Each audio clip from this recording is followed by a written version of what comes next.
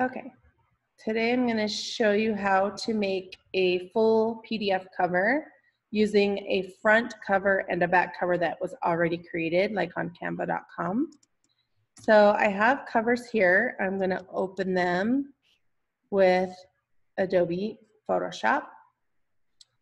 And you can download this template from KDP cover template generator.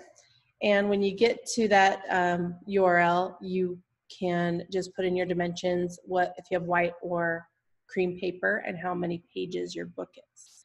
Then it will give you this document that you can open up. It'll give you a PNG or a PDF. So you can open it up in Photoshop. So once you open your covers, here's the back. You just click and drag it to the back, and then you just want to make sure it fits right inside of there. So you can do auto transform and just make it fit. And if you're not familiar with Photoshop, then you can. Now this one is only like 100 and something pages, so it will not have a spine. Notice the spine's only 0.23. So I just keep the spine like the same as the back. Like it'll just flow. Does that make sense? But if you have a bigger file, then you're definitely gonna want to create a spine with the title and the subtitle. So usually if it's 135 pages or more, then you will have a spine. If not, then you won't have a spine or words on the spine, right? Mm-hmm. So that's that. If you want to add your logo, you can. I like having a logo.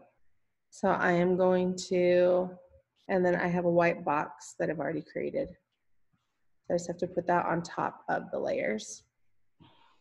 So I'll put the white box like right there and put the logo right there if you have a logo for your book cover. And then you just want to save it as a PDF.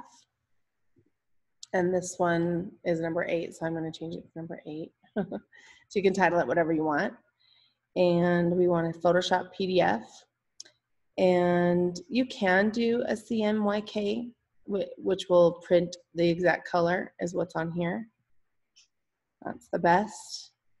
And for KDP, I've noticed high quality print is fine, but if you're using Ingram Spark, you always have to do 2001 because it like makes sure the CMYK is correct. If you do high quality print for Ingram Spark, they'll reject it every time. So that actually looks like it's not centered. I'm going to move that up. Let's save it again. It should save all my settings. Replace. Yeah.